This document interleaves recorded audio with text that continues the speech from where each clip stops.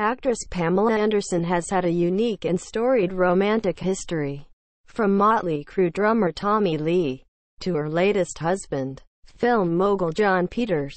Here's a look back at some of the Baywatch bombshells' past romantic entanglements. According to Pamela Anderson, vegans are better in bed.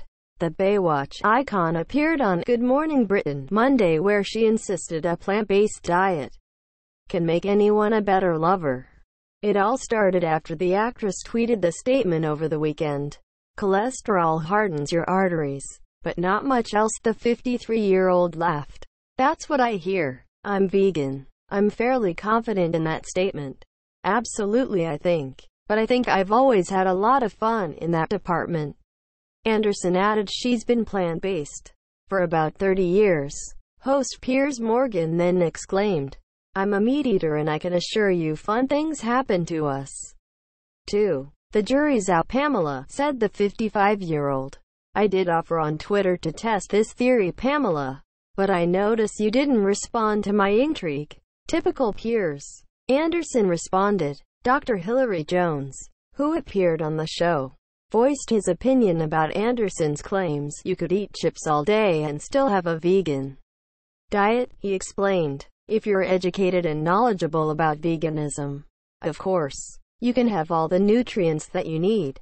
But it's very difficult to get all the nutrients you need. The amount of cholesterol you eat in meat and dairy, the blood flow to the rest of your body becomes restricted."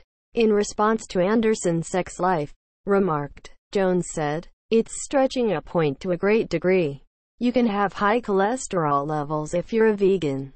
And, if you're eating the wrong food, as far as too much red meat, there is the possibility that your arteries could suffer, too." Pamela Anderson and Hugh Hefner. Photo by Lawrence Cottrell. Film Magic. Getty Images.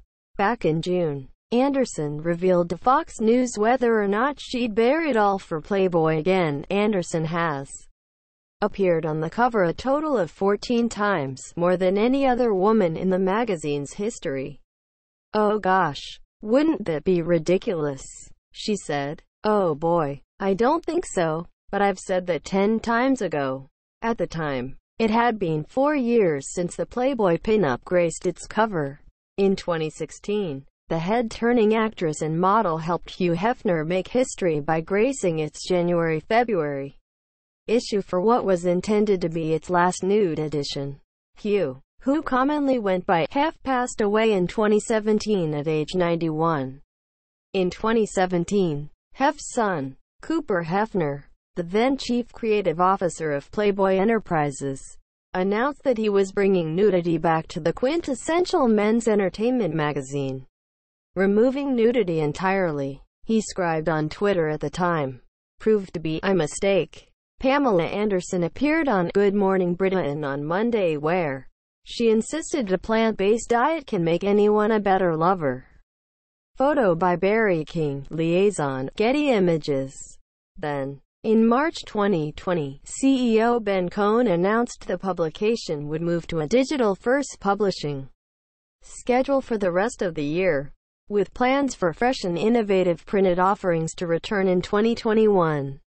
While the Baywatch alum is in no hurry to shoot another pictorial, Anderson said she will always appreciate the publication's titillating content and girls next door vibe. She also reminisced about her days spent working alongside Hef, whom she said referred to her as the DNA of Playboy.